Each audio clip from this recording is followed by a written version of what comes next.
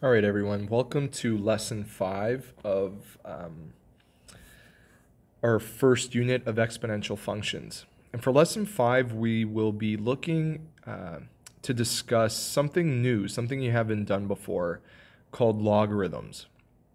Now, you may have noticed on your calculator that there's this button that says log on it, and you've probably never known what it does. But after today's lesson, and tomorrow's lesson as well, you'll have a good idea of what that button does, and we'll be using it often.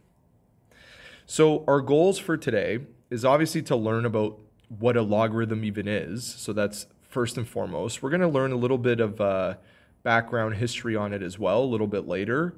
But we want to be able to rewrite an exponential expression in logarithmic form, rewrite a logarithmic expression in exponential form.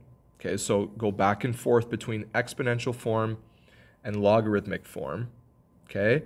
And then eventually use my calculator to evaluate logarithmic expressions, all right?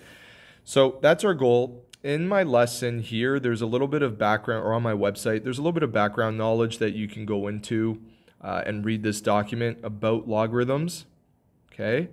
But I'm gonna go into a little bit myself as well. But before we do that, I want to present you a problem that we have with logarithms that so far in what we've learned in our high school years, we have not been able to solve yet. So in grade 11, you would have learned something about the inverse function, right? So let's say we have an equation, y equals 2x plus 3, okay? So the inverse of y equals 2x plus 3 would solve for x. All right, so let's say we were given y and we needed to solve for x.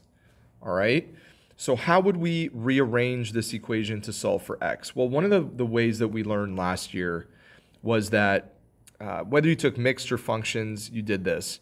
You replaced y with an x, you replaced the x with a y, and then you solved for now what's called your y.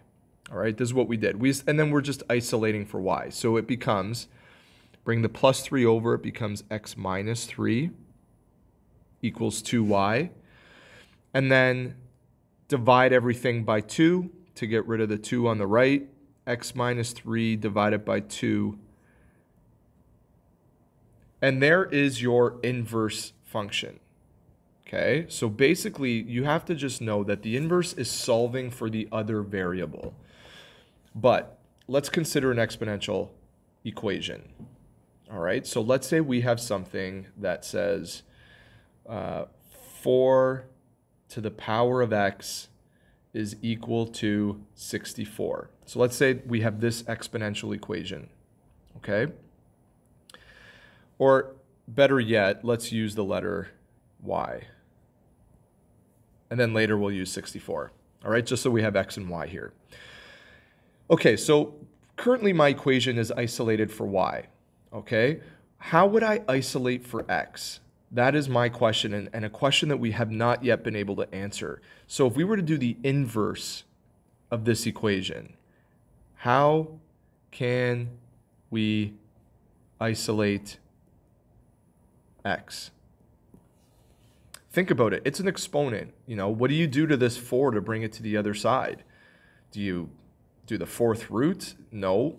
Do you divide by 4, multiply by 4? No. There's nothing we can do with this 4 to bring it over to the other side to get x by itself, because x is an exponent. It's not a base. It's an exponent. All right? And so this is the problem we have, and this is the problem that finally in the next couple lessons we'll be able to answer, okay? That's essentially what a logarithm is. It's going to isolate for x. It is the inverse of an exponential function. Okay?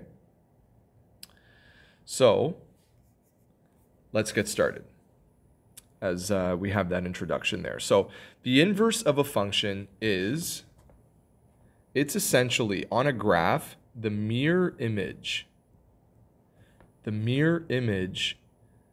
of the original function, and I should say here, on a graph.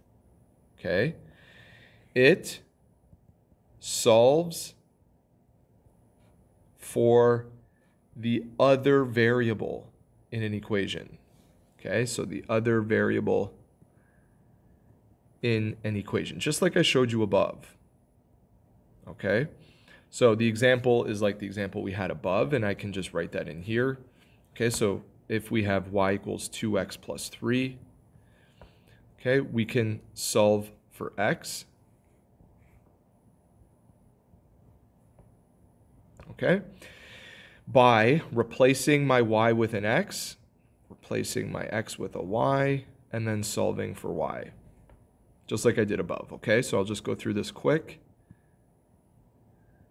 There's your inverse. On a graph, it would look something like this. Let's say this was y equals 2x plus 3. If this was my y-intercept of 3, my line would look something like this. Okay? Here's what it would look like on a graph. It would be reflected, the inverse would be reflected across the line y equals x. Across the line y equals x. And so it would essentially look something like this. It's reflected across that imaginary line of y equals x. So this line, this imaginary line, is called y equals x. Y equals 1x. So a slope of 1 with a y-intercept of 0. Okay? So that's what it looks like. So just to kind of refresh your memory from last year.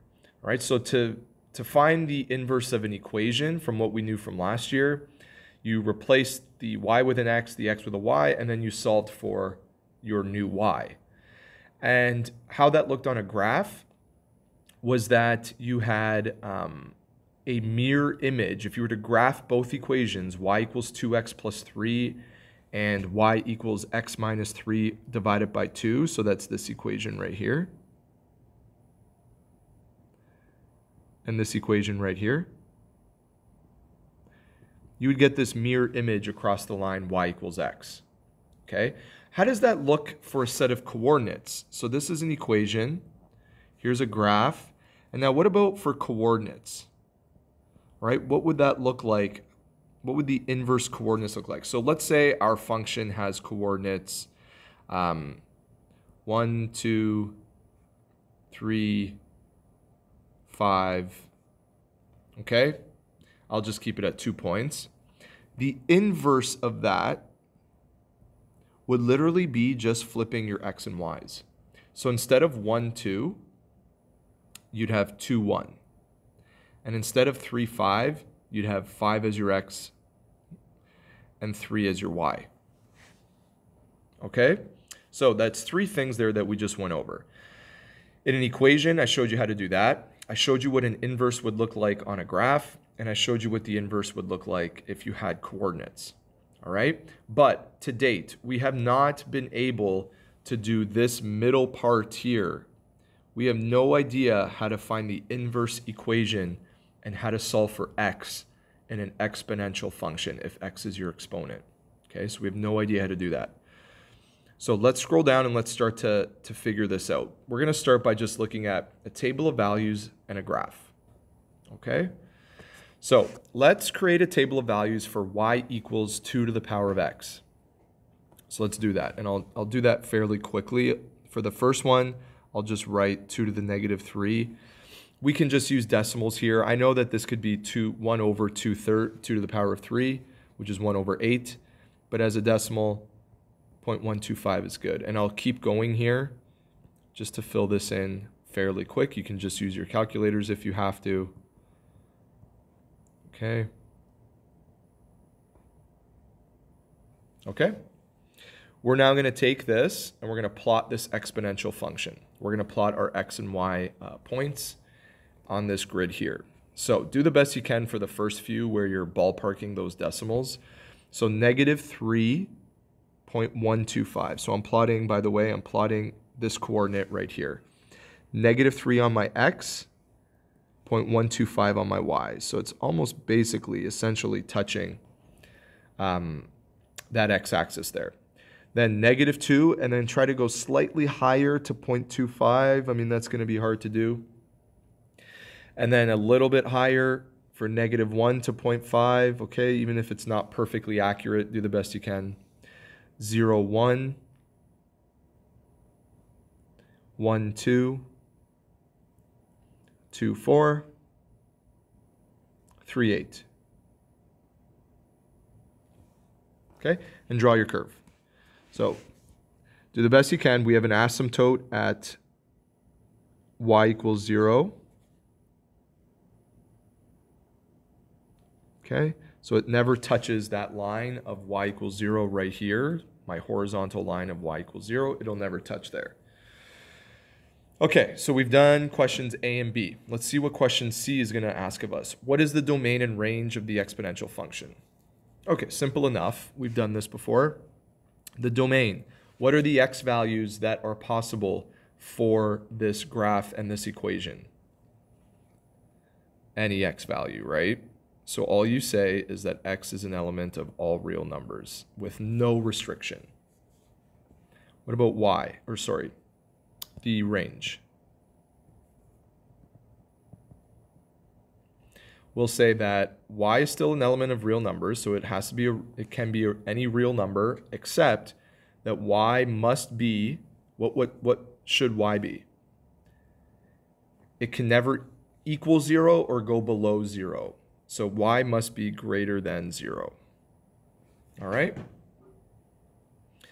Does the exponential function have any vertical or horizontal asymptotes? Yes, it has a horizontal asymptote at y equals 0. Okay, so it never will cross that line of y equals 0. Use the table of values to graph the inverse of y equals 2 to the power of x on the same axes. So we are now going to graph the inverse. Simple enough. All we have to do is take these coordinates here and flip them. So I'm going to now plot, okay, 0.125, comma, -3, instead of -3.125, because it's the inverse, so I just flip my x and y. Now I do 0.25, comma, -2, 0.5, comma, -1, 1, 0, 2, 1, 4, 2, and 8, 3. So let's go on this grid and let's plot all of those. Again, do the best you can to plot those decimals. All right, so now I'm 0.125 on my x-axis and then -3 down. So I'm 0.125, -3, almost touching the line there, but not. Okay, then 0.25, -2, slightly more. And then 0.5, -1.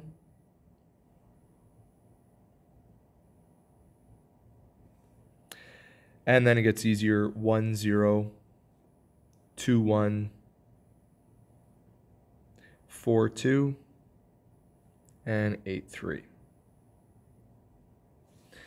Now, where's your new asymptote?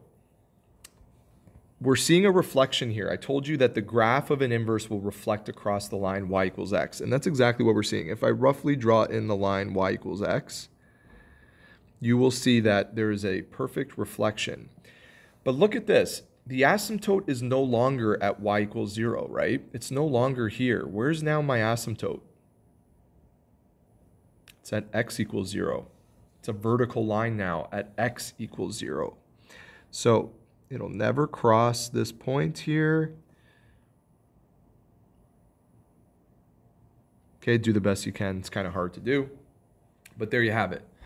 You have the inverse. So simple enough to find the inverse of an exponential function. If I had to graph it, all I have to do is graph the original function, the original exponential, and then swap the coordinates x and y and plot my new swapped coordinates, and I will have my inverse function on a graph. But again, we still don't know how to find the inverse as an equation, right? So keep that in mind. Okay, so we've done this. Let's find the domain and range now of my inverse. Okay, so what can my x's now be?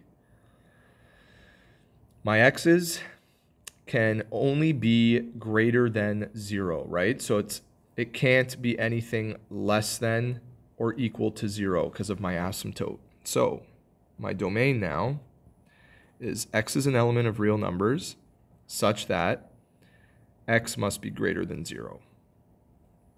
And my range is, what can my y values be? Anything. It's going forever in the up and down direction. Okay, so y is an element of real numbers with no additional restrictions. Look at the pattern, everybody. And I'm going to draw on this here, but my domain of my exponential function is now my range of my inverse, and my range of my exponential function is now the same as my domain of my inverse. Okay, and that's true for all inverse domains and ranges. Okay, so keep that in mind. Does the inverse function have any vertical or horizontal asymptotes? Yes, it has a vertical at x equals 0. Okay? All right, so now let's enter the concept of logarithms here. Okay, so let's do a little history of logarithms. And again, there I say, how can we solve for an exponent in 10 to the power of x equals 56? Okay, that's the question that we simply have not been able to answer yet. Okay, so a little bit of background. In the 1400s and 1500s, scientists were being bogged down, okay? This is how logarithms were invented. They're being bogged down by long, tedious multiplications, such as the one shown there. John Napier was seeking a method to convert multiplication problems into addition problems to make it easier. He discovered and created an extremely creative and intricate table whereby this could be accomplished. So he created what's called these logarithm tables. He called them logarithms. But initially they had a different purpose. The purpose was to make long multiplications easier. And so he came up with this table and he called them logarithms. So for example, suppose you wanted to multiply 2 times 3. Simply look up 2 and 3 on the table and add their corresponding logarithm. Then look up the logarithm of 0.778 on the table and realize that this equals 6. Okay, so you can see that it lines up with 6 there. So, how did he come up with these logarithms? I mean, I'm not going to get into that. That's a pretty complicated calculation. So he used a complicated method for deriving the numbers in the right column using ratios, and he called them logarithms. This is a simplified version of the table, by the way. If you click on the link there, you can find the a more detailed version of his table. Okay, so when did scientists use this? Well, whenever, hundreds of years ago, they were doing multiplications that dealt with astronomy, so very large distances, right? Very large numbers, or very tiny numbers, a lot of decimal places when it came to the chemistry of atoms. 200 years later, scientists realized that his table had an even greater practical use. So it just happened to be that his tables actually worked with powers of base 10 as well. Okay, so for example, 10 to the power, so if you look at our table here, 10 to the power of 0.477 equals 3. So if you looked up 0.477, assume that the base is a 10, so 10 to the power of 0.477 equals 3. Okay, so he came up with this, and scientists now use the tables to solve exponential equations, but only those with a base of 10.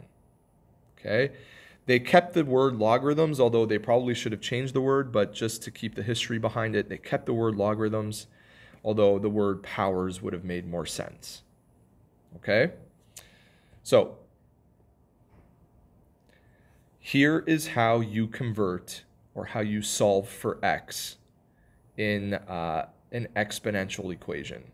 Okay, so say you have a base to the power of x equals a number a. The way that's done to solve for x is you obviously write x equals. Okay, you write the word log. Okay, and then whatever your base was, b, it becomes the small number that goes right here. Okay, so it's a small number, a subscript number that goes there. Okay, and then the a is written as a large number here. So the term logarithm can be replaced by power, right? Remember, they kept the word logarithm, even though it doesn't make intuitive sense. So let's replace that word with the word power. If we were to say this as a sentence, we would say, for example, power b of a equals x. So let's see here. In a sentence, this can be read as, what is the power for base b that gives you a? So what is the power is the x part. What is the power? What is the exponent for base b that gives you a? All right, so that's kind of how you say it in a sentence. And if you can remember that, that'll help you convert these easier. So let's do that. Let's convert the following into logarithmic form. So the inverse of these exponential equations, basically solving for x. Okay, so start by saying x equals, right? Because we're solving for x. Write the word log. Take your base, right? What's my b here? It's 5. Okay, so write that as a small 5 there. And what's my a value? It's 125. So say this as a sentence. What is the power for base b, okay, for base b that gives you a? All right. Now it only says to write in logarithmic form. We don't need to solve this or anything like that. So just write it in logarithmic form. X equals log base 4 of 256. Base 2, that gives you 128. Okay, now let's go backwards. All right, we're going to write these in exponential form. So it's important that we're able to go back and forth. Okay, so if it helps, identify what your x, a, and b are. Remember, your x is always going to be by itself on the other side of the equal sign. So x in our case is 6. Oops. A is always going to be that big number, in this case 64. And then our base is that little number as a subscript to log, which is 2. So if we were to write this in y equals, or sorry,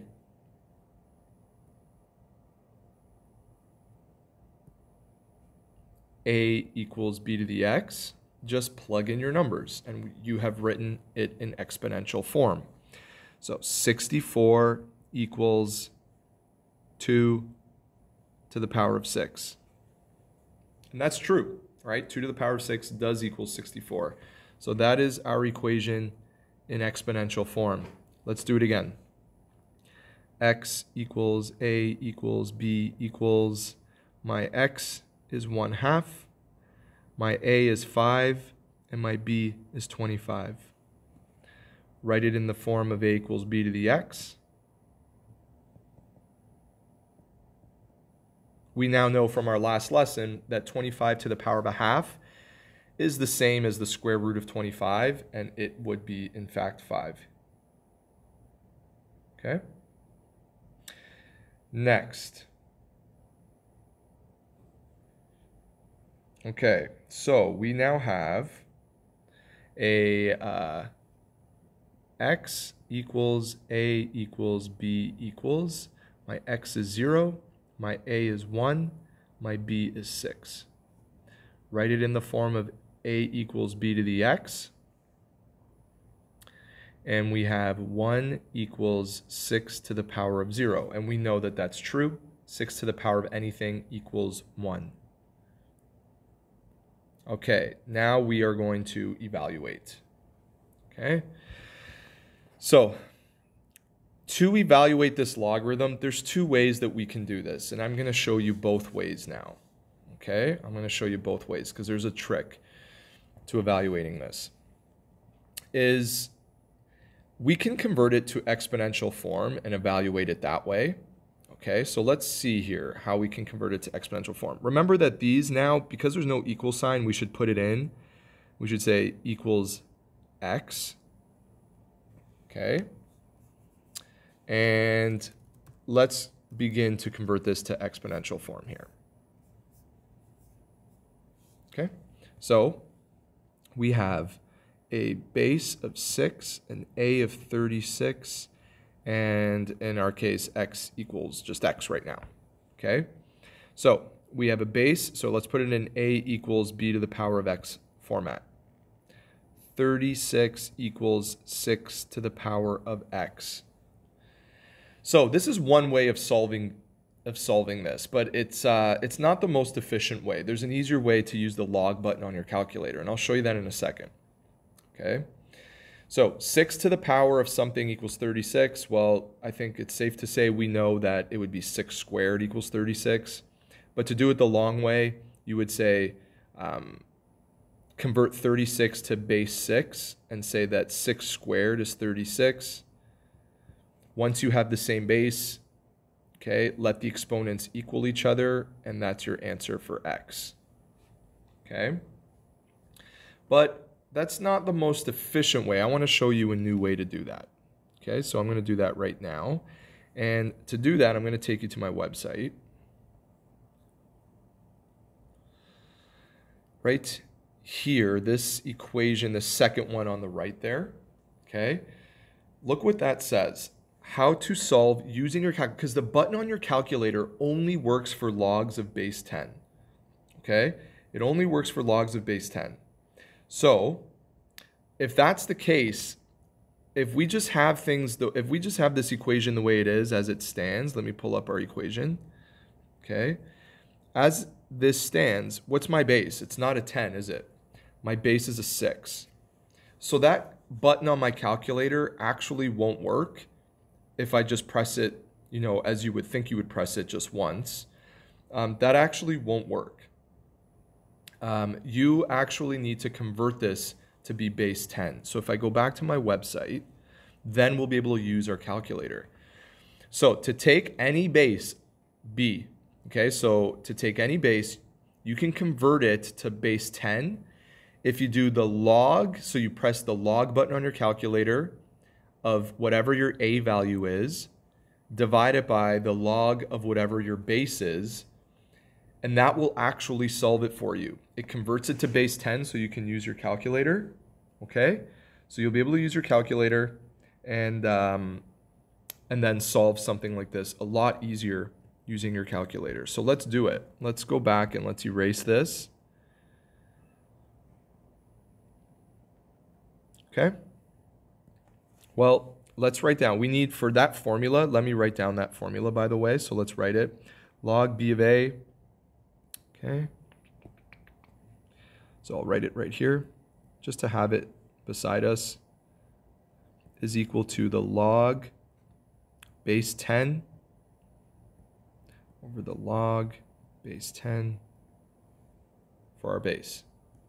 Okay, so if we convert it, right now we're in this format here, right? That's the format we're in. We're going to convert it to this, and then we'll be able to use our calculator. So log base 10 for a, our a value is 36, divided by the log of 6. Now pull out your calculators. You don't have to do anything with that 10. That 10 is just a communication piece to say that that our base is 10. You don't have to do anything with that. Just press log 36 divided by log 6. Okay, so log 36 divided by log 6. Lo and behold, you'll see that you get 2, the same answer that we got before.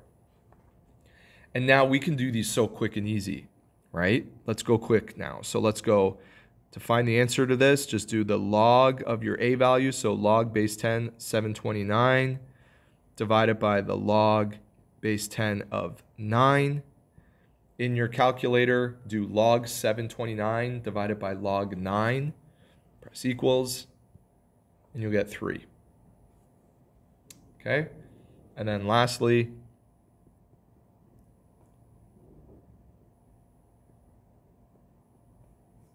finish this off.